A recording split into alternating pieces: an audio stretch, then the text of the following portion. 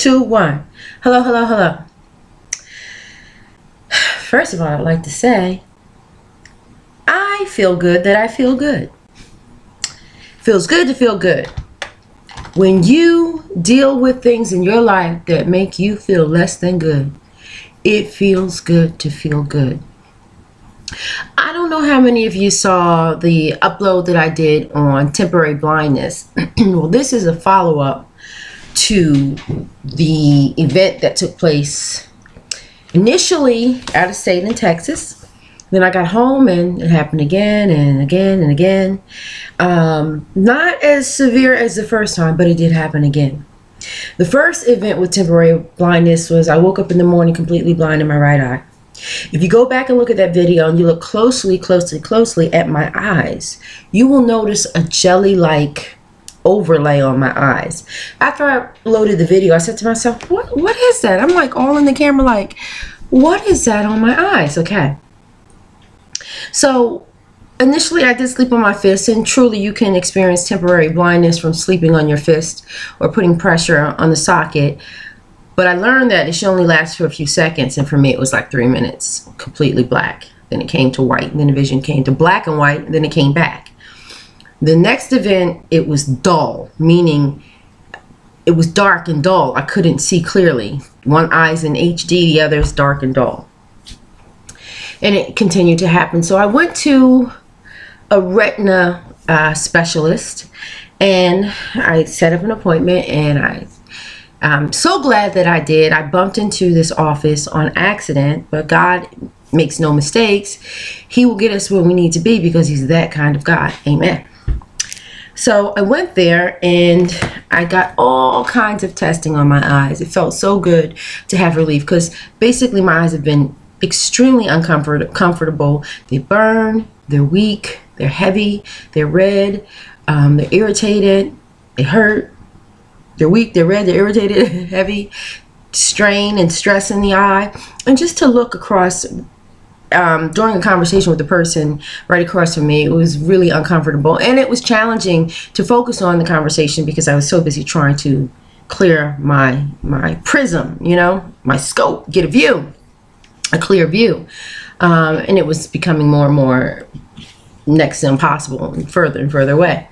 So after getting these tests, she noticed that I had floaters in my eyes. I had leakage behind my eyes, which explains why I get tears sometimes on the side, more so on the right, which is the one that hurts the most. I'll do this, you know, and you might think it's allergies, and we can't always just assume that we know what's going on. We really need to find out. Testing is wonderful. So my eyes would tear or run a little, you know, just mild enough, and I would just, you know, pat it with a nap and go, what's going on with me? I guess that's what happens.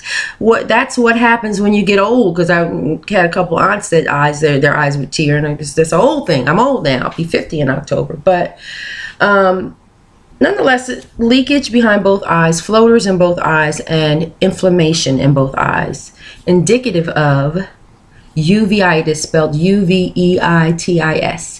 Uveitis, and it's caused by the sarcoidosis. I knew that my eyes had been affected by sarcoidosis, but you know, if I can get this close enough for you to see, take a look at that.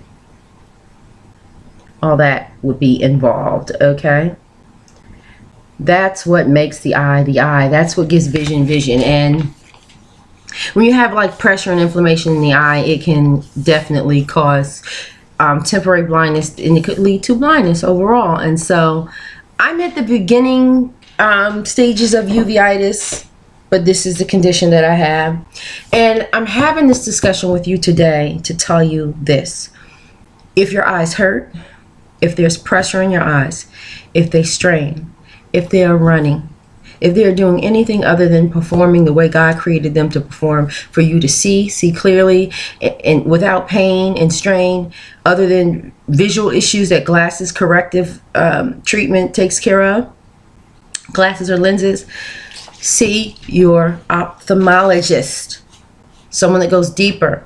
And in my case, again, I stumbled upon a retina specialist, someone that goes even deeper than that, you know. So don't take for granted your vision. Don't ever just assume it's nothing, and don't do things like Google stuff and diagnose yourself when you don't have the machines to see what's going on behind the scenes, behind the eye, behind the eardrum, you know, deep down in the digestive tract, you know, in the colon, whatever, wherever your issues are, you know your body the best. So the knowledge that you have, that intimate knowledge you have of yourself, will be instrumental in helping whomever you see to properly diagnose what's going on, and you monitoring everything along the way. Sometimes it could be off, it could be a little wrong. You can help them and guide them into the right prognosis because they have knowledge and you have knowledge. They practice medicine and they have studied medicine, and you practice you and you have studied you, and come together and kaboom, healing begins, you know. So there were 3 different ways to treat this. One with steroid injections into the eye, the other with a stent, and then with these really aggressive steroidal drops, which is where we're beginning, you know. Instantly I had HD vision in the left eye. Like, I already had the strain over there, but most of the pain is in the right eye. The right eye is improving. The left eye is doing great. I still had some little dim episodes, not as bad, but it's only been a week, and in all things, you got to give it time. You got to give yourself time. You got to support your system.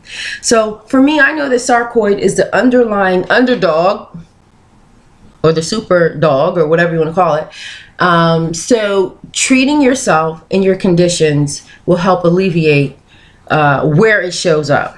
So the next thing to do is for me to continue to approach this from a holistic perspective, but backing up off of meats, backing up off of sugars, even more. I heard that there's a diet called the paleo diet. I don't know anything about it. I'm going to be researching it today because, like I said, I'm going to be 50 in October, and you know, things are changing. My knees hurt. Well, my right knee. It's so funny how everything's happening on my right side.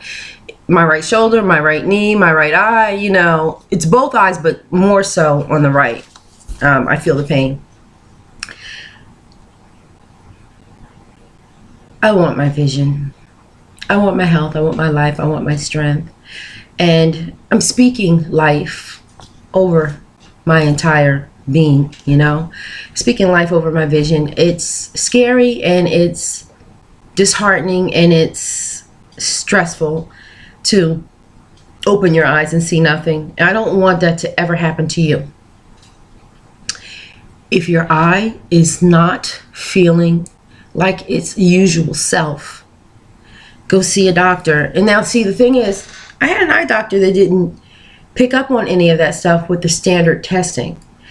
Because of the temporary blindness, they went further. A lot of times insurance companies won't support further testing. But if you're experiencing blurred vision, and I forgot to mention that blurred vision was a huge factor, was a problem. If you're having blurred vision, if your eyes are running for no apparent reason, if you feel like you have a film over your eyes, jelly-like or anything, leakage or something like that, if you have pain around your eyes, go deeper. Make them go deeper, dig deeper, get what you need so that you can keep your vision. That's all. That's it for me for today. I just wanted to talk to you about that and tell you I'm following up on the temporary blindness, and it is indeed uveitis, spelled U-V-E-I-T-I-S. And it's important to have a healthy uvea, and here's what they say. A healthy uvea is essential for normal vision. And mine was blurred. It was jacked up. I'm not playing. I was like typos and stuff, reading stuff that I typed over, like, what? When a disease such as uveitis occurs, it may lead to impaired vision or loss of vision. In the next section of this booklet, you will learn more about uveitis. You know, how can it affect the eye? The inflammation associated with posterior segment uveitis can cause immune cells to enter the vitreous gel. This gel fills the back of your eye. Like I said, the leaking behind and the gel is behind the eye, creating what is known as a vitreous haze, which is the haze that caused blurred vision and that I wound up eventually seeing literally sitting on my eye. The haze can contribute to decreased vision. Uveitis can damage the eye and cause long-term complications that reduce vision. While many people have only a single episode of uveitis, and let's pray that's me, saints, help me out. A single episode, let that be it. Others may have recurrences over months to years. It is very important to receive medical treatment for the inflammation of posterior segment uveitis, and that's what I have.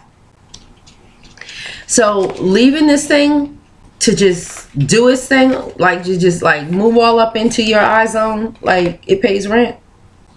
Not here are the symptoms. Posterior segment uveitis is usually painless, but I have pain in that eye. I also did something to my eye that may be the cause of the pain outside of the uveitis, and I didn't mention it. I don't even want to tell you. It's so embarrassing. I be doing some stuff sometimes it's ridiculous. So I had blurred vision, and I was trying to put eye drops in my eye, and I grabbed something that was the same color and didn't read it, assuming that that's what it was. It was an eardrop, and I put it in my right eye, and it burned like a Dickens. And maybe that's that. So, but the doctor said I'm okay. Like, I'm good. I'm cool. So your vision may be decreased and you may see irregular floating black spots, floaters. Now, before the first episode of temporary blindness, earlier in that day, I saw 2 flashes of lightning in one eye. It was like, shoo, shoo. I was like, what? I closed my eyes. Like, do it again. It didn't happen again, but it was so dramatic, you know. I was like, okay, that was like the warning that I was about to have problems. And she said, why didn't you go to the hospital? And if you have like flashes in your eyes or you see red dots or anything weird like that, get your butt to the doctor. It could be your eye, it could be your brain, it could be diabetes, it could be anything, and it could be a warning like something's about to happen, and we don't want something to happen that we can't reverse or come back from. All right. So irregular floating black spots called floaters. More severe posterior uveitis affecting the retina can lead to significant loss of vision. There are different ways to treat it. And again, you know, find yourself a good eye doctor, an ophthalmologist, not an ophthalmologist, an ophthalmologist. They're able to do a little more, or a retina specialist. And I'm so glad I did. I feel confident in who I found and all of the testing that she did and the way that she communicated with me. You want someone that's going to talk to you and explain everything and tell you the truth and make you feel comfortable at the same time. Because no matter what the news is, there's always hope. And that hope begins with you. You got to know that God has you no matter what. And that's where I'm at with this. I believe that God had everything to do with all of it, you know, in terms of me taking the elevator to the wrong floor of a building and walking to an entire floor dedicated to the retina and walking in and going, have you guys ever heard of temporary blindness? I know it's nothing. I slept on my fist and I put pressure there. I Googled it and it said that's what it is. And she's like, no, you need to be seen. And let me tell you something. I don't have eye insurance per se, right? So I thought to myself, prior to getting there, that I would have to come out of pocket, and I didn't know how I would afford all of this testing. And so I said to her, my God, I don't have eye insurance. She says, oh no, this is a medical condition. So friends, if your eyes are acting up, it's no longer about, you know, eyewear or any of that kind of stuff. This is a medical condition, and your insurance, your medical insurance will and should cover it. I'm Sonya Rue Ward. Thank you for stopping by. Check me out at www.sonyaru.com. That's SONYARU.com.